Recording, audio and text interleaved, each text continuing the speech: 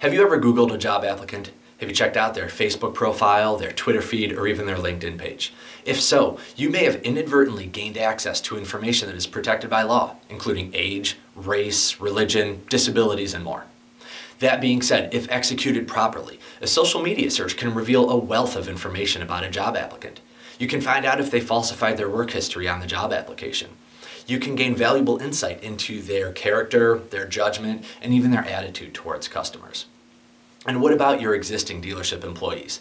Have you disciplined any of them for making disparaging remarks about your dealership online? If so, you may have done it illegally. Certain types of employee activities are protected by law.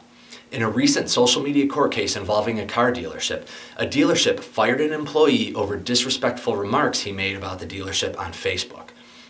Ultimately, it was determined that the dealership's own policy requiring that employees act in a courteous manner towards one another was unlawful. At the 2015 Innovative Dealer Summit, I will give you the exact reasons why the courts ruled this way.